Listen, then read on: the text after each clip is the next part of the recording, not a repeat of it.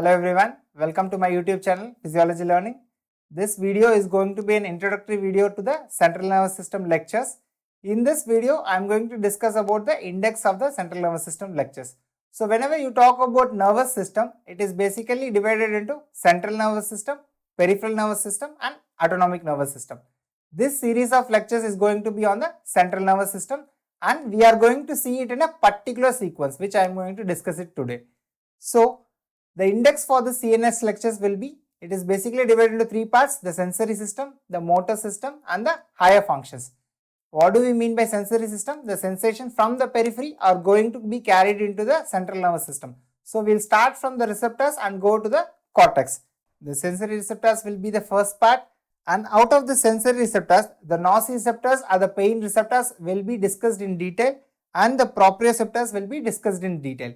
From them, the ascending tracts are going to carry them. So we are going to discuss the ascending tracts, and there is one very important relay station for most of the ascending tract, that is the thalamus, which will be discussed, and finally these sensations are going to reach into the somatosensory cortex, and we will be also discussing about the laws in sensory physiology. So all these lectures will be covered under the sensory system, then followed by that the motor system.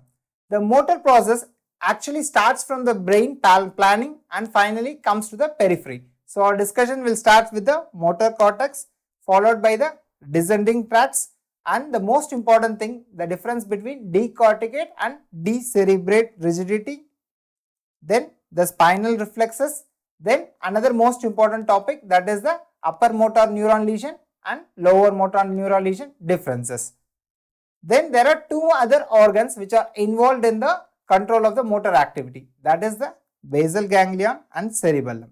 Then coming to the higher functions, the cerebral cortex is involved in the higher functions, so it will be discussed first along with the lobes of the brain, then the limbic system, then hypothalamus. These two has a special features which will be involved in the higher functions also. Then coming to the EEG, which is electroencephalogram, and followed by sleep discussion, then learning and memory, then language and speech.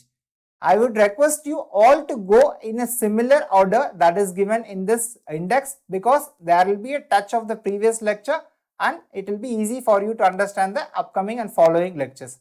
I hope to have a great time with you guys.